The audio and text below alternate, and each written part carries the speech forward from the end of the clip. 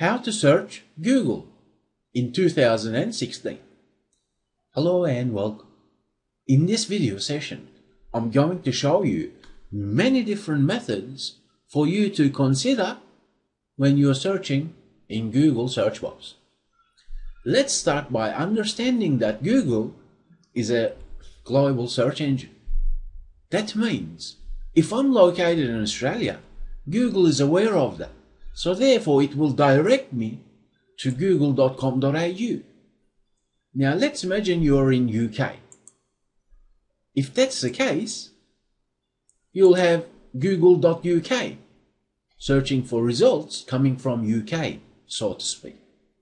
Now although we search Google UK in this example, Google may bring results coming from different parts of the world. That will depend on the search query.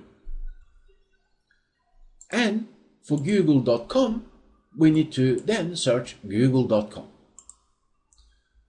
So let's just start seeing what else we can do apart from just searching without using advanced methods or creative methods, perhaps. Let's imagine this scenario. Let's say we're looking for schema markup as keywords. Schema markup plugin as keyword. Now we've just placed 3 different keywords. We can press on search tools to say country Australia only. So bring me results coming from Australian sites. Or we can say any country. Now, as I've said to you, the best way to search in a particular country is go directly to the search engine designed for that country. Furthermore, search tools gives us search capability for date ranges. Let's imagine that you're looking for results coming from last month, or as you can see, past 24 hours, perhaps a news that you heard, and so on. And you want to go into Google and start searching for that news. Now you don't want to tell Google to bring results from last year, but past 24 hours if you want. Okay, so you can always clear the search tools features. You can even give custom date ranges as well.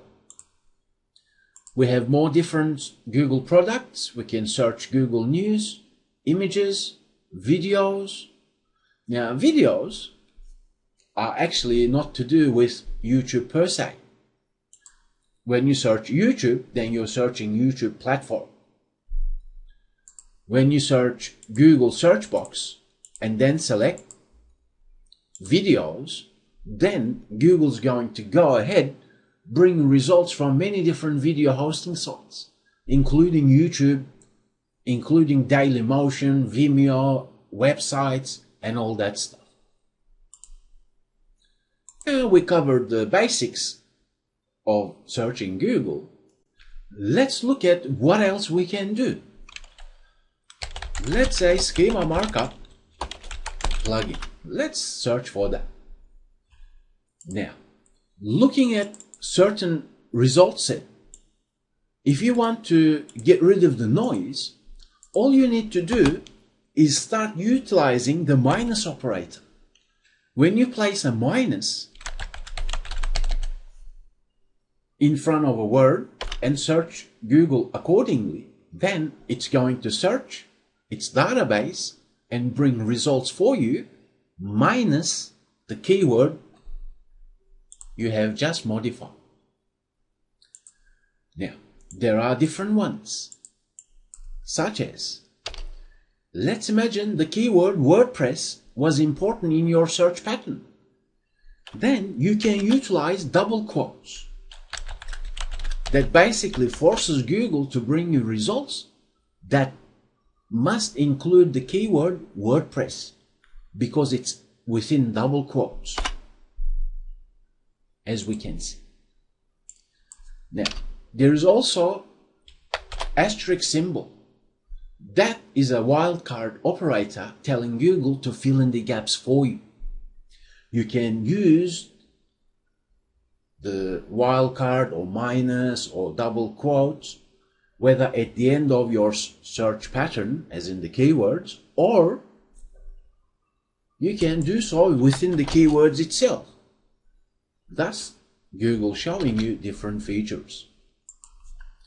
Because Google has lots of data, as in search history, for you, for everyone who uses it, it brings you quick suggestions as well.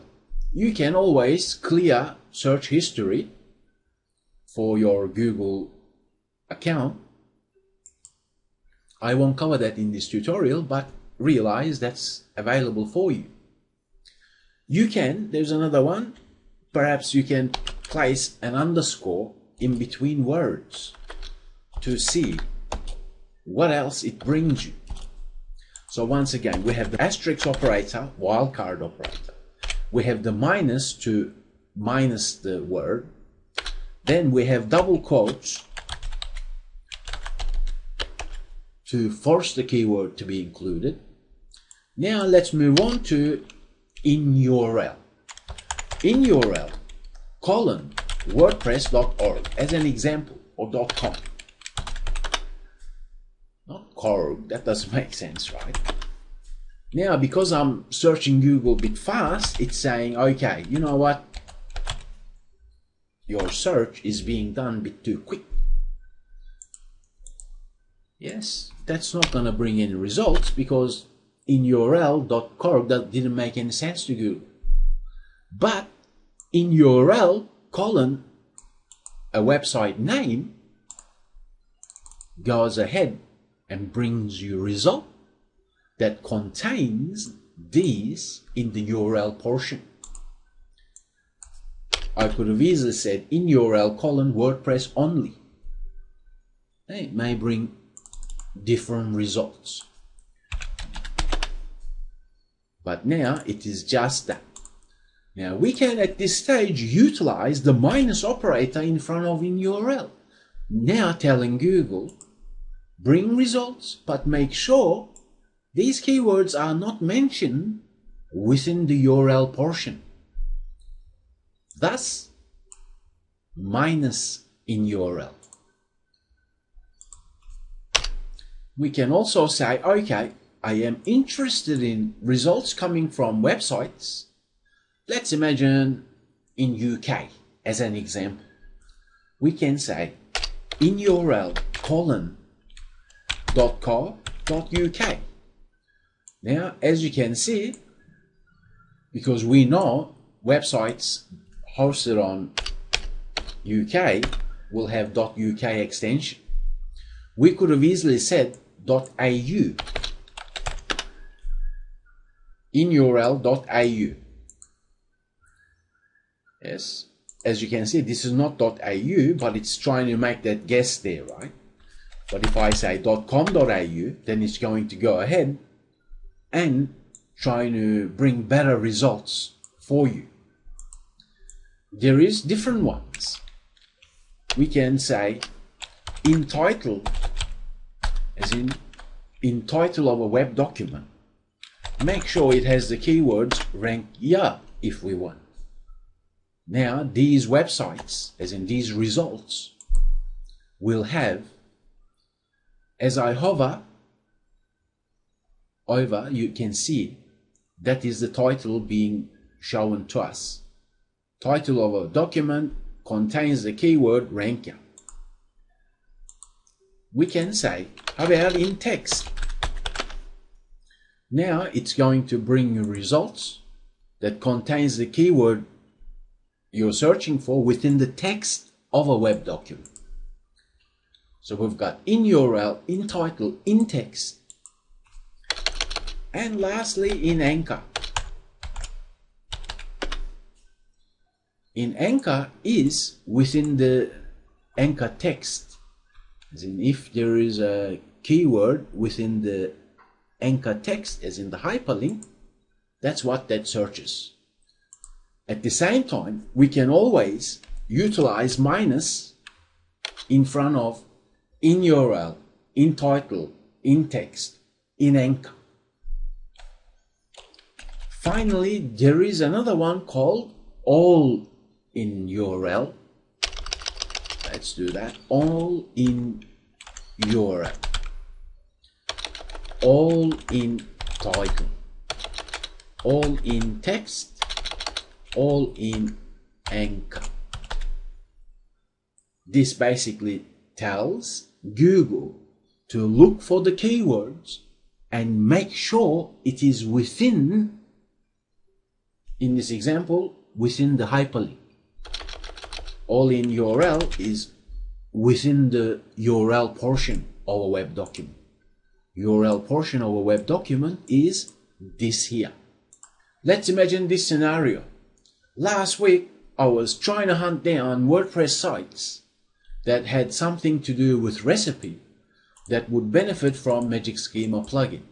All I do then is say recipe, knowing that WordPress sites do contain inurl : wp-content.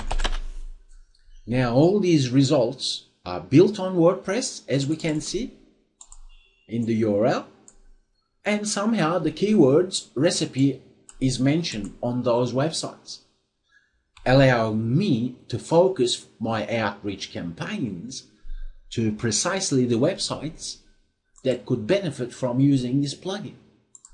As you can see, there is many different ways to search Google, and I've just basically shown you the most easy methods to use to fine-tune your search pattern so that thus you save time. Because without using these advanced methods, it's always clouded, it's always noisy, as in the result sets are always noisy. But now you are better prepared to search Google more efficiently. I really hope that you have enjoyed this video session, and if you found it of use to you, please do give it a like and share it, and I'll talk with you in the next video session.